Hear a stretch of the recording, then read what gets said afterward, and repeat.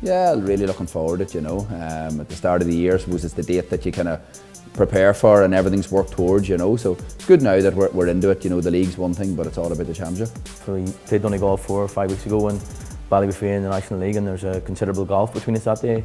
They were a better team all over the pitch, and we've been working hard between now and then to try and close that gap, and it's up to us on 17th of May to show that we've closed that gap.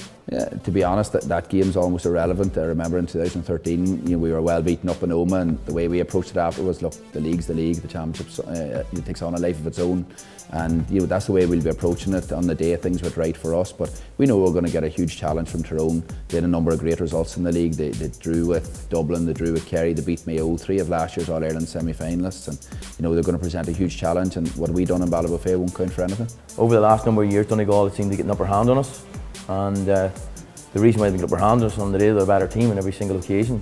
There's no doubt about that. I know a couple of days it was tight. I know Penders had a chance one day and Durkin saved it, but ultimately I think Donegal were a better team that day, and that's something we have to address. Yeah, it's huge, you know. It was obviously we played each other a number of times the last couple of years. There's the local rivalry on top of it, and you know we're drawn out at the very, very start of the championship. I think it's only New York and Galway, you know, have played at this stage. We're in the preliminary round, we're not even in the first round proper. You get a sense that the championship hasn't even started and you could be out of it. That's the reality for both teams. So look, everything's geared towards to trying to gain another 4 weeks, you know. It was great for the 21s. They're a fantastic bunch. There's something unique about that team. A lot of times over the course of the last 3 or 4 weeks they've been put the pin in their collar and they never seem to panic. But it's up to us now as seniors to bring their senior performance forward.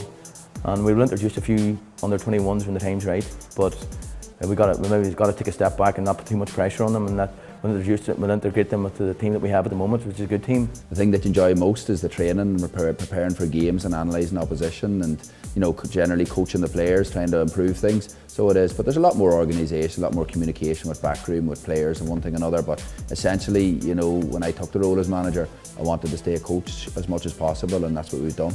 Well, when we were growing up in '97 and '98, we had no expectancy, and we cried about that. We used to walk up the street and all the Ballinderry boys and Derry boys would screw the windows down and shout out, "There's no Sam in Tyrone," and we used to shout about that.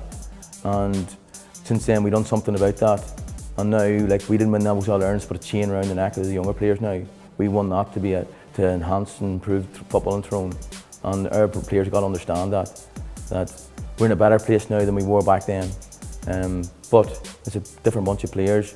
What X number of players done in the past doesn't matter now. It's up to these boys to make their own legacy now, and how you make a legacy is you win football matches. While football's certainly on a high in Donegal, you know, we've known a lot of the young players that have been integrated with us the last number of years. You know, Martin Riley, Oran McNeilis, Hugh McFadden, Darragh O'Connor, Ryan McHugh, Pat McBurdy. You know, they're all either under 21 or just out of it, and they've been involved with us.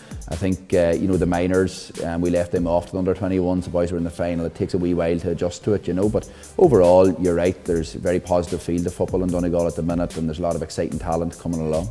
Aye, it's fantastic. You know, I grew up with Mickey as manager from early in minors back in '97, right through, and you know, you always looked at him in awe, and then to be standing with him along the line, it's something you only a dream about.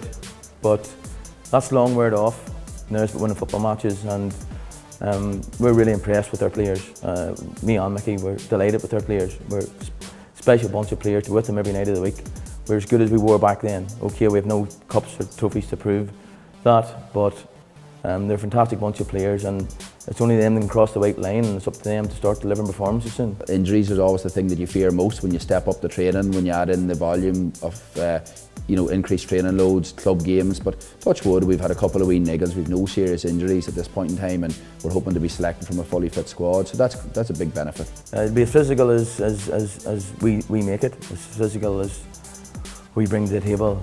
Every championship game in Ulster is physical. Every championship game in Ulster is very unique, and I suppose in 17th May will be no different. Well, I know for one thing I'll be leading the team in Ballybofey. You know, anything after that is a bonus. You know, we can't look any further than that. But you're right, it's a special time. I think everybody looks forward to it. Yeah, there's something exciting about Ulster, that there's so many teams can win it. Obviously, you have big derby matches. You have a lot of the top teams in the country involved in it. So that leads to huge excitement. But unfortunately, we can only look at Tyrone now and Sunday week.